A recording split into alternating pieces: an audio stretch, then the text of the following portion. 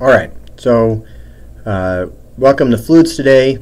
I am at a meeting, a conference, giving a talk today, so I'm not able to give the presentation of the lecture today. So hopefully you're seeing this with the TAs in class. Feel free to either pause the lecture and ask questions, or to wait until the end of class and ask the TAs questions. So today we're going to talk about the next unit. This is lecture 20, integral balances, the mass balance. And just as a reminder, your proposals for your fluids project are due next time, and the reading is in Dean chapter 11, 11.1 to 11.2 for this material. And I'd just like to make a quick note as well that this is the first time that I'm using this writing pad that I have connected to the computer. So if I screw up, I apologize, or if the handwriting's a little messy, I'm still trying to figure it out a little bit. I've had some practice, but not a ton, so I appreciate your patience with me. Okay, so I'd like to just sort of start off and talk about where we are in the class. This is sort of a vista point where we can step back and think about where we are.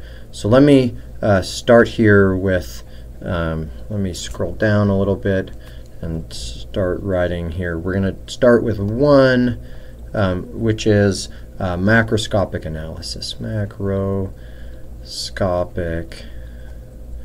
analysis. Okay? And we're going to talk about this in the context of what we've done so far. Okay? So the first thing we did in class was dimensional analysis. If you recall, dimensional analysis. Okay, and along with dimensional analysis, we did what I call phenomenology. Okay, phenomenology just means we talked about the phenomena, the physical phenomena. So the things that we talked about here were fluid properties. We talked about pipe flow, and we talked about drag. And we talked about a few other things as well, but that was, for the most part, what we did. So I'm going to put a box around this one. Okay. The second thing that we did, which we just finished, you just took a test on, was the differential theory.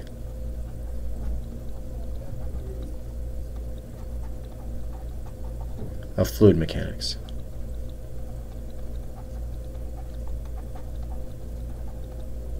Put a box around that one.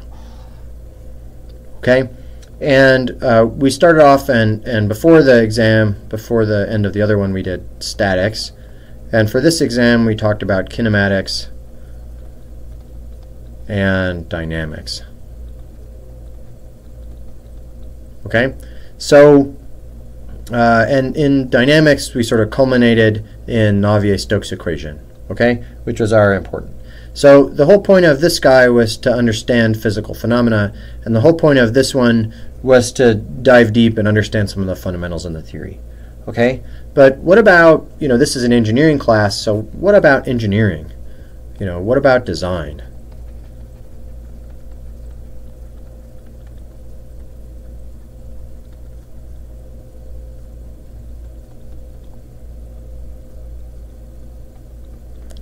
How are we going to go about doing that? We could just do empirics. So that was sort of what we talked about before, empirical correlations. So can we do better than empirics? Is it all hard theory? Or is there a middle way? And of course, there is a middle way, which we're going to talk about today. But recognize, how hard some of these problems are, right?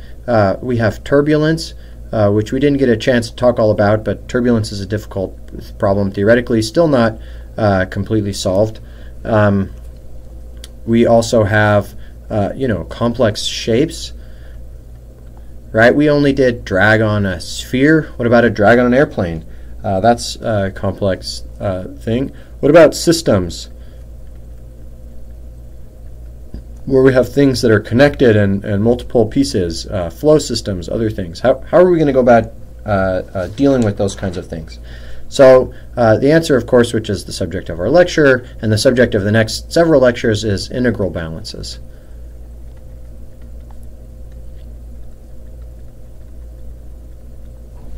Okay, and I'm going to write integral balances help us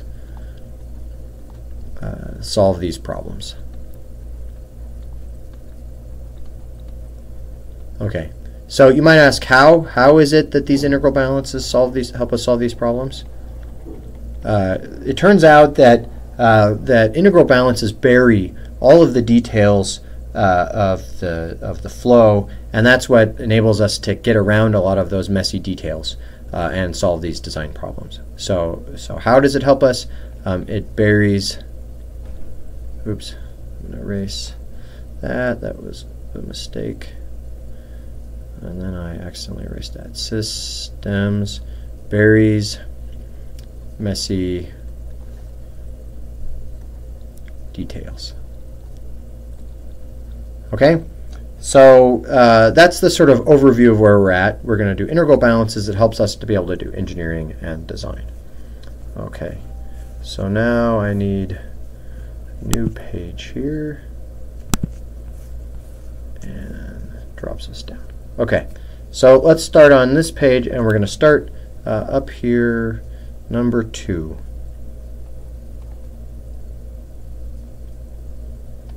Which is the integral mass balance.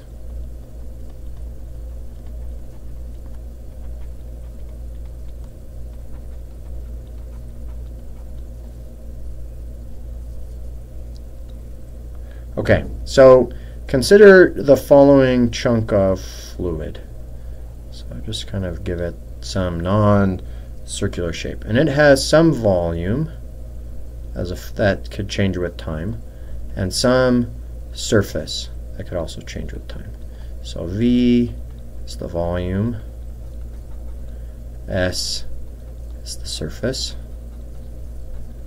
okay, and it has potentially some normal vector. You know, this could be all around the edge of it, but there's some normal vector, and this whole thing could be moving at some velocity u. Okay, so N is a normal vector, and u is a velocity. Okay. Note that u is not the fluid velocity. It's not the velocity. There could be fluid flowing here. You know, that's going to flow through this particular system and out the other side, and that would have some velocity v. Okay, so v would be the fluid velocity. Fluid velocity. Okay, and so we call this volume the control volume. Okay, and we call that surface the control surface. Control volume, control surface. Okay, and if you remember, we talked about control volume and a control surface before. There's nothing particularly fancy about them. A control volume is just a volume that we define that we're going to look at, and the one distinguishing feature of it is that it's closed in a mathematical sense, in the sense that you know, it's a shape that touches itself, right? And that gives us a surface that we can talk about. Okay, so note that velocity fluid can flow in and out of this volume. We can also have the shape change with time. This doesn't necessarily have to be a fixed thing. Okay, and so you know, how are we going to go about finding a balance? So that's our task, is, you know, how do we do a mass balance?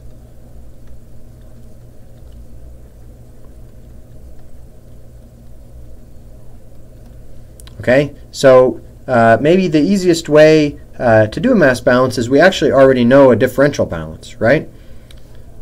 So, let me erase that. That's messy. We already know one, right? It's the continuity equation.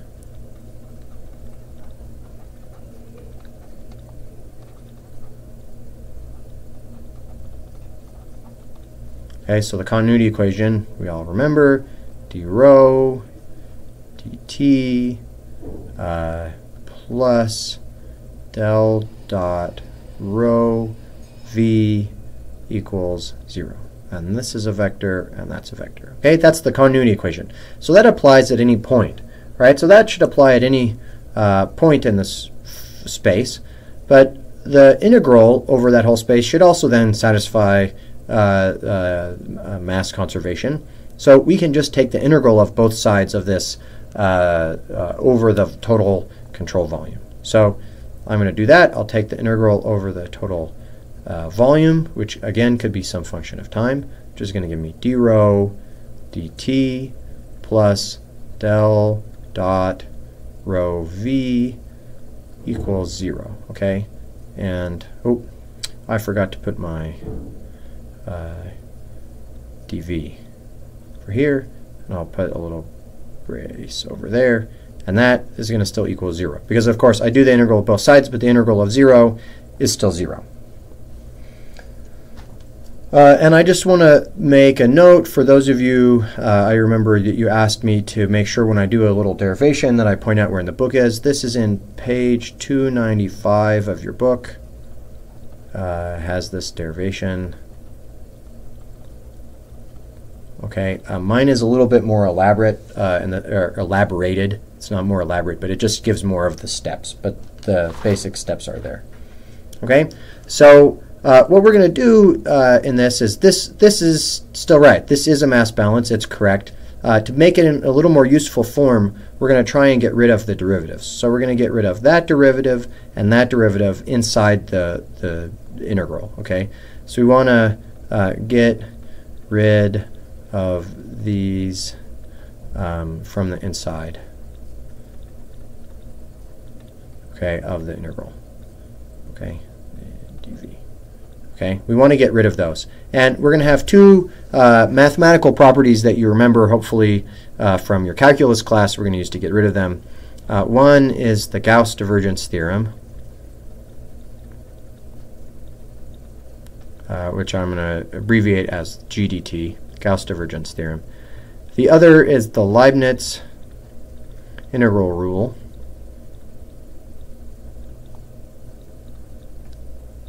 which I will abbreviate as LIR. Sorry, that's a little messy. Okay, and I'm going to use the Gauss divergence theorem on this one and the Leibniz integral rule on this one, as you'll see in a second. Okay, so let's remember. Oh, getting a little messy right there. Let me erase that. Let me scroll down a little bit. Oh, need a new page.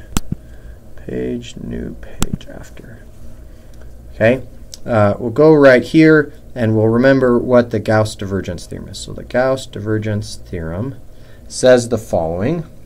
The Gauss divergence theorem says that if I have an integral over a volume of the divergence of some vector A dv, that equals the integral over a surface of the normal vector dotted with A ds. Okay? And that just says that I have the divergence over a volume that's going to equal the flux through the same surface, right? So if you remember, maybe a physical intuition is I've got this.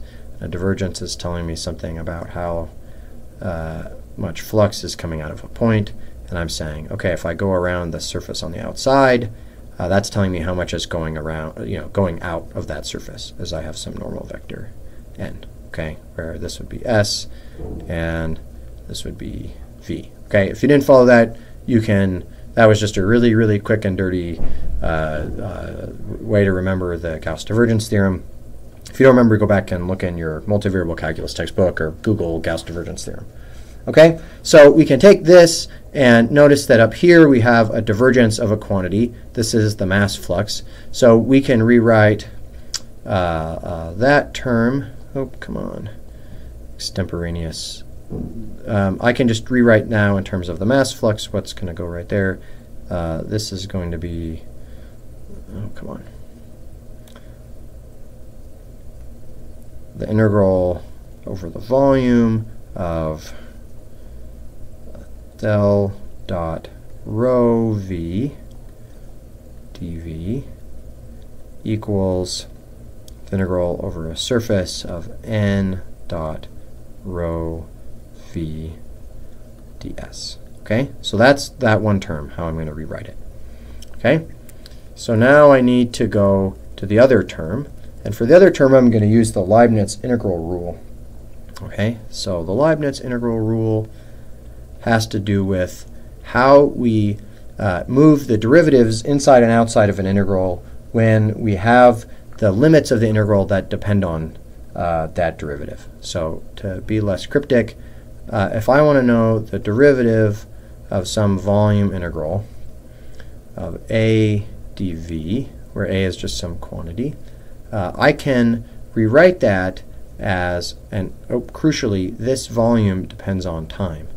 Okay, I can move that derivative inside and have this partial derivative of a dv, so long as I also take into account the fact that there is some surface term, which is a n dot u ds.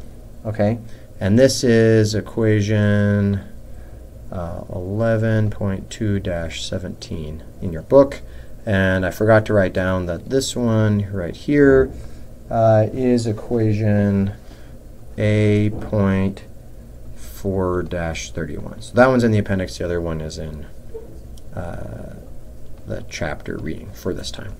Okay, so this is the Leibniz integral rule, and it says we can take this, we want to take the derivative of something here, we can pull it inside if we take into account what's changing on the surface. Okay, and again, this was something you hopefully learned about in calculus. If you didn't, I can answer more questions about it when I get back. Notice that if the volume doesn't, I guess I need to point out, so this u is the same u we talked about earlier. It's, how it's the velocity of the surface, of the control surface. Okay, so if this is 0, if it's not moving, that means s of t is just s, then this is going to go to 0, and then this will just be equal, and we can pull the derivative in and out so long as that velocity is 0. But if that velocity is not 0, if if our shape is going like this, and then sometime later it's going like this, and sometime later it's done something else, right? Then we have to use this whole equation. Okay, so now in our case, if you recall, if you look up here, we have already started with the thing on the inside. So what we want to be able to do is pull this one out. So we need to solve for that one. Okay, so I'll rewrite this where I'm going to put in rho in for the a. So I'm going to put in a rho in for all the a's. Okay, and I'm just going to move this one over to the left-hand side. So I'll write the integral over v of d rho dt dv equals d dt. Now that's a total derivative of v of t, and now this is rho dv minus, because I switched this one to the other side, s of t rho n dot u ds. Okay, so that's now what I have to do. So now I just have to put this and what I got from the Gauss divergence theorem together, okay, into the continuity equation I've integrated, and I'll get out the final answer. Okay, so final answer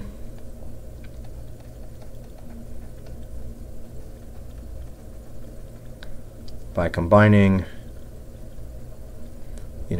all three. Okay, the final thing that I get is the total derivative over v of t of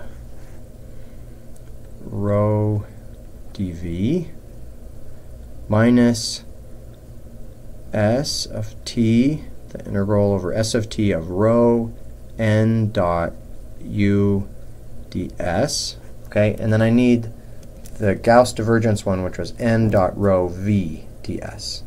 So I have plus the integral over the surface of n dot rho v ds equals 0. Okay?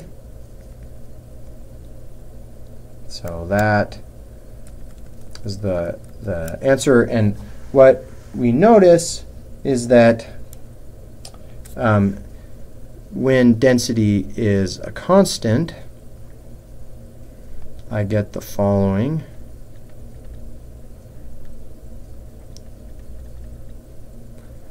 Derivative of rho dv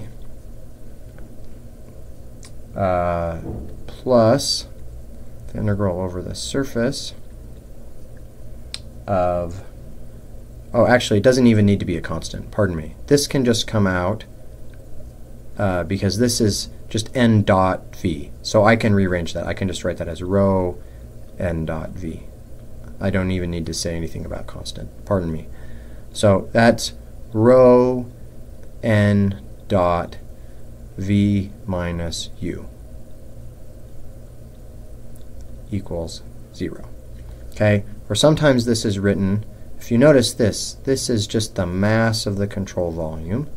Okay? And this is just the relative velocity. Okay? So this is the velocity of the fluid relative to how my control volume is moving. So I can just write this as dm control volume dt equals minus the integral over the surface of rho n dot v relative, and then the ds. And I forgot to put a ds right here, so I'll go ahead and fix that right now if I can find my eraser. Erase this. This should have a ds equals 0. Okay. Okay? So that is our, let me go up. Let me put a box around that. That is our integral mass balance. That's what we were hoping to get. Okay? So let me just sort of point out what is going on here. So let me add new page. It skips down. Okay, so this is our accumulation term.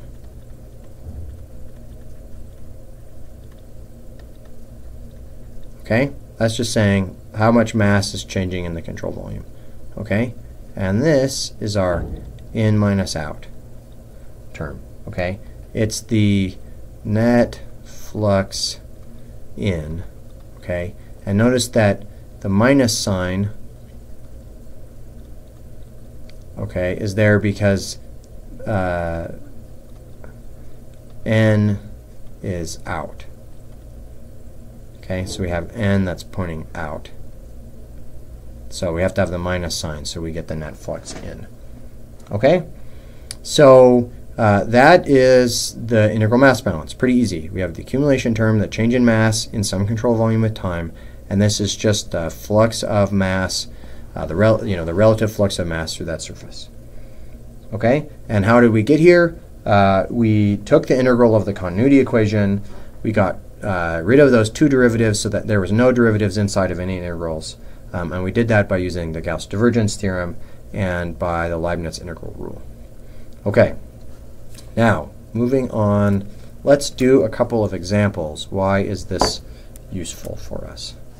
So this will be section 3, examples.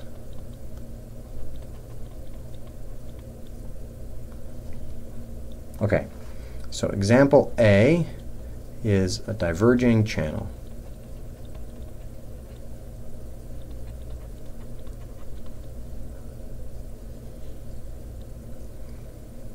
Okay, so I'm going to draw a diverging channel as well as I can on a computer. This is why I picked to have graph paper background. So I could hopefully have some chance of doing this. Okay? And I'm going to make my axes x and y like this. Okay? And I'm going to say there's some a in and there's some v in. Okay? And this v in, okay, can be v in can be some function of x and y. So let me just erase this because I kind of ran out of space to say that. Okay, Vn can be a function of x and y. And the same thing here. I've now got A out, okay, and V out, x and y. Okay, and the question is, if I'm given A in, A out, and V in, x and y, can I find V out? Okay, so that's the example. So let's write down our balance equation. So we're going to do this in 3 steps. So the first step will be to draw the control volume.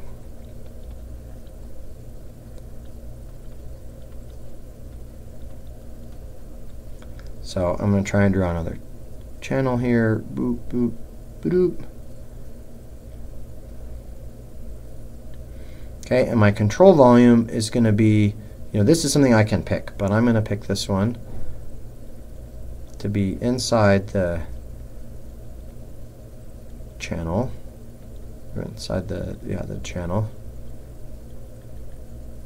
like this. Okay, it has to be close. So this is my control volume in here, and my control surface is the dashed line around the edge.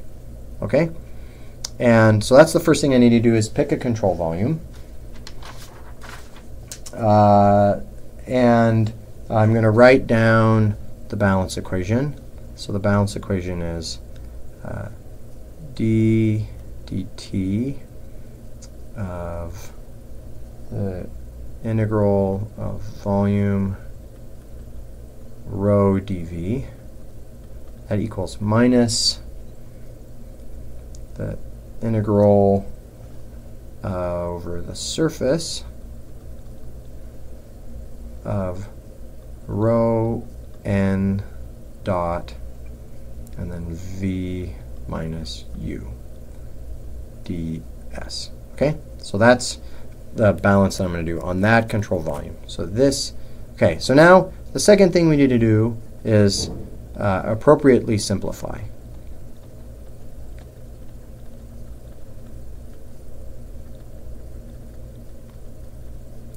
Okay, so I need to find things that I can do to simplify this problem. Okay, so now in this case, I can make a number of simplifications.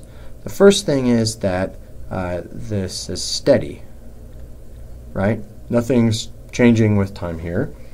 The second thing I can say is that the control volume is fixed. It's not moving with time. Okay. The third thing I notice here is that I have discrete inlet and outlet.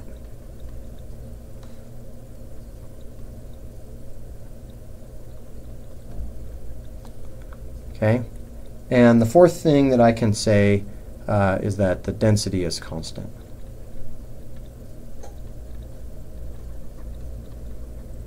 Okay, and I guess you could solve this without a constant density, but we've been doing constant density problems pretty much exclusively. So long as the velocity magnitude is less than the speed of sound, right? I'm pretty good on this. Or unless I have mixture, but I'm just doing something pure. Okay, so what do these different simplifications mean? Okay, the steady term, of course, means that my time derivative term is going to go to 0. Okay, the fixed control volume is going to mean that the u term, this guy up here, that one's 0, right? Because that's not moving with time. And the discrete inlet and outlet is going to simplify my integral, right?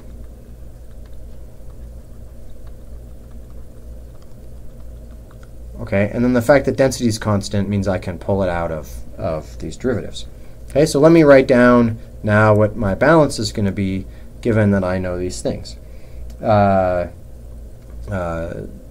can write down that 0 equals, where did my thing go? Minus rho, the integral over a n, okay, because that's going to be this side over here, and this is going to be n in dotted with v in plus, no, that's right, and then I have a minus here, that's what's wrong, minus, now the integral over a out, n out dot v out, and then dA. I forgot a dA right here. dA. Okay? So now what I need to do is evaluate n in, v in, and out, and v out. And if I go up and look at this, I can write down what my n is.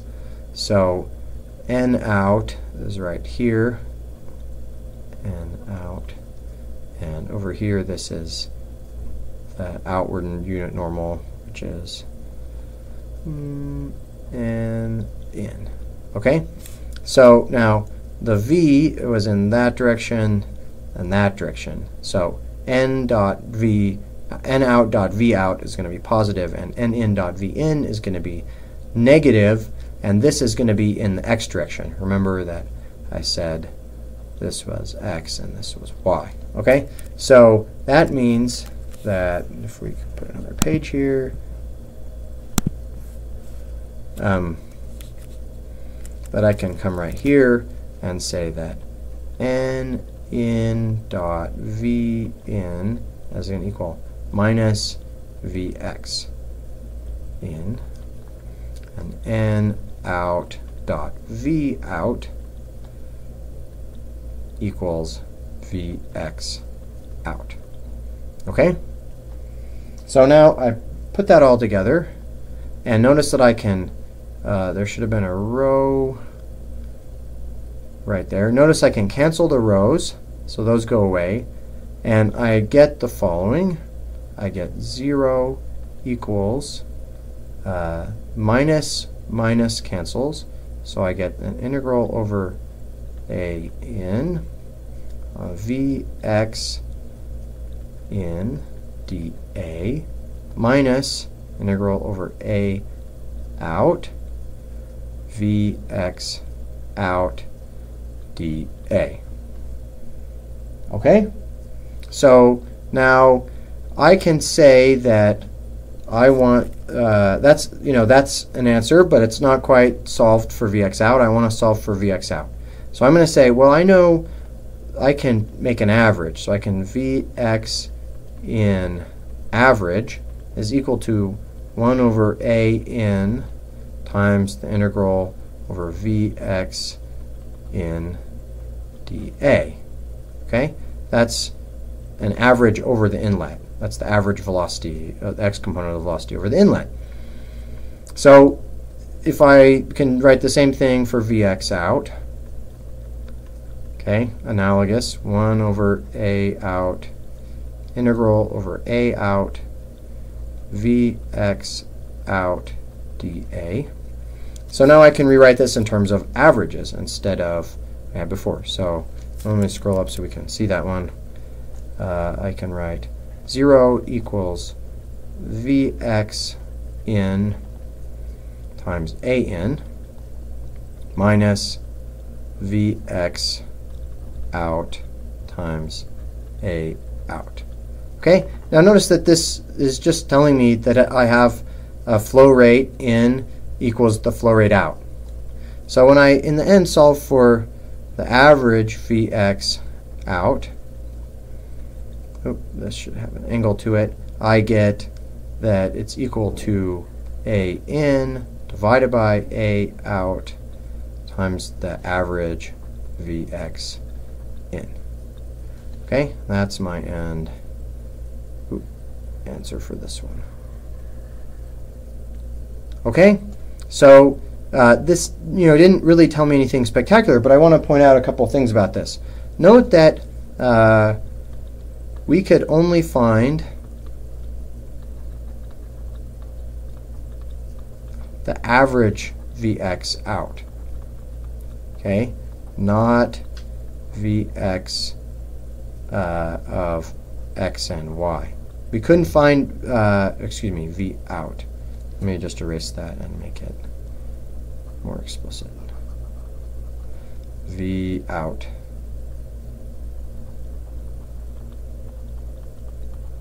Okay, we couldn't find V out. This is what I mean by we buried details. We ended up being able to say something about the outlet velocity based on what we knew the inlet velocity would be, but unless they're uniform, we don't know exactly what that velocity is. We only know what the average velocity is. And for engineering purposes, that's actually pretty useful, right? This tells us about flow rates, it tells us about average velocities, but it doesn't tell us the sort of details of the flow. So a differential balance gives us the details. We could have solved, if we did the whole differential equation, we could have solved something about the details. But the reality is that probably those details aren't that interesting for most cases, right? And if we wait until it's fully developed down here, and let's say we know it's laminar, we know what its velocity profile looks anyway. So it's only if we care about this sort of messy region in the middle that we would care to know, okay? So this tells us a lot of useful information for engineering, even if we don't necessarily know every, detail about the flow, okay? So that's the first sort of simplest example where I guess I note as I'm scrolling through this, I'm noticing that I said 1, draw the control volume, 2, appropriately simplify, okay, and then 3 here was solve. Okay, solve our problem. Okay, so I forgot to write that down. Okay, so now we're going to go on to another example, B, which is example 2, which is a tank draining.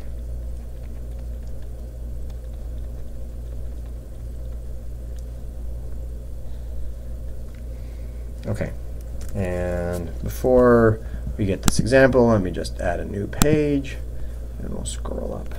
Okay, so we're going to look at a draining tank. So let me draw the tank.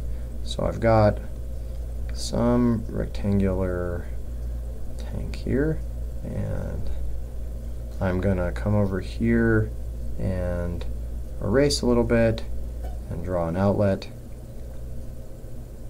I'm going to come over here and erase a little bit, and I'm going to draw an inlet. Okay?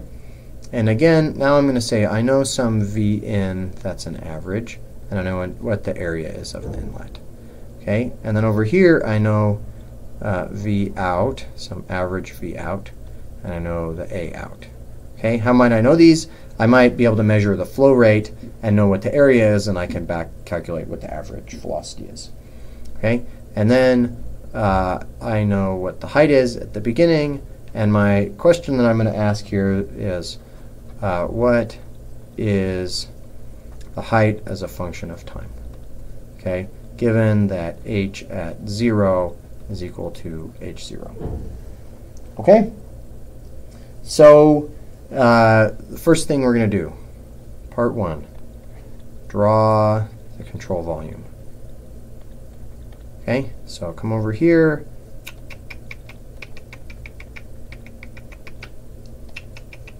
Okay, draw the control volume. And that should kind of go all the way to the edge, so pardon my poor drawing. Okay, part 2, make simplifications.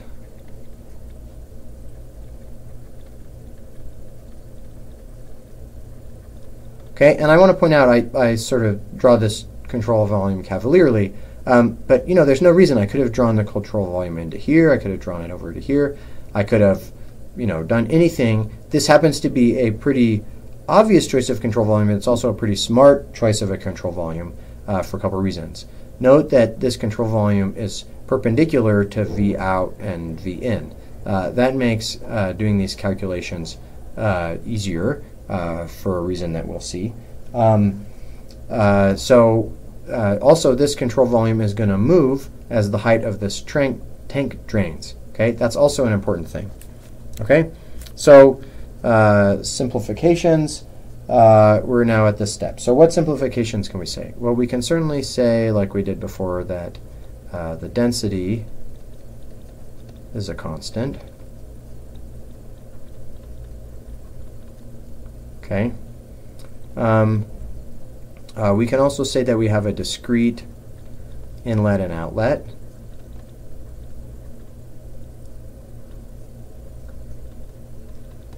Okay. But note that our control volume is not fixed and not steady.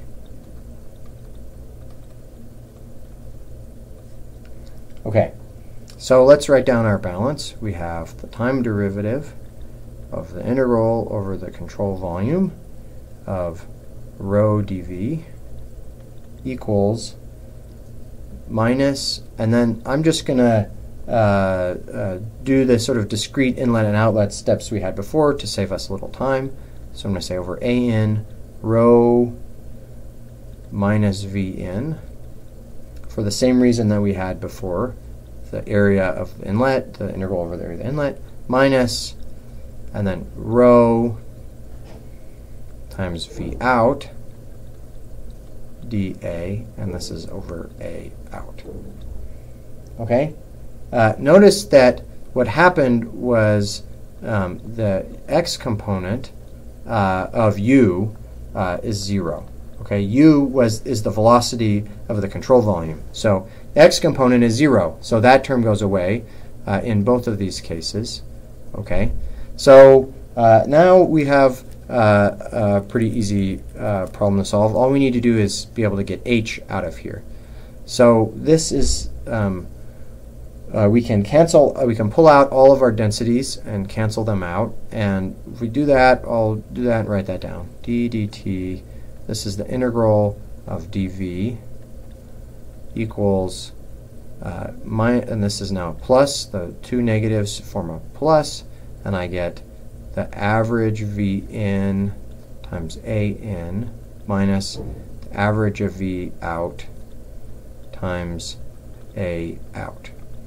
Okay, this is just the volume over here, okay, which is the same thing as the area of the top times by the height. Okay, where the area of the top, I mean this was this area up here.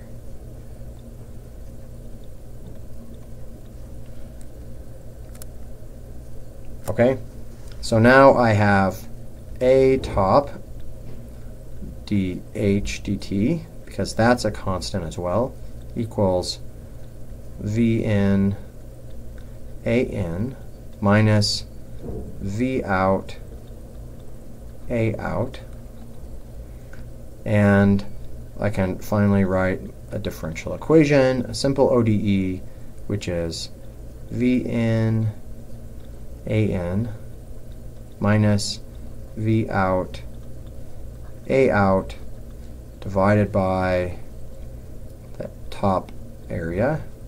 Oop, that was messy. Okay, and I have an initial condition which was h at 0 equals h0. Okay, so this is my ODE, and it's very easy. There's no h's or t's, so this is just, you know, a constant. So I can, in the end, write that h of t is equal to h0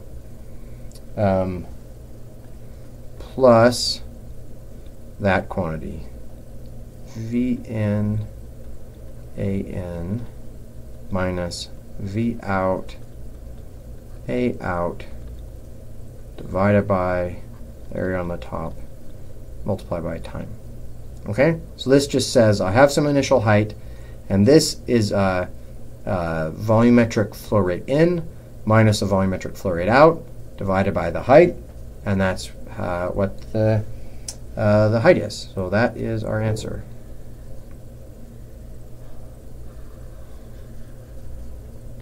Okay, so this is integral mass balances. This is the end of the lecture.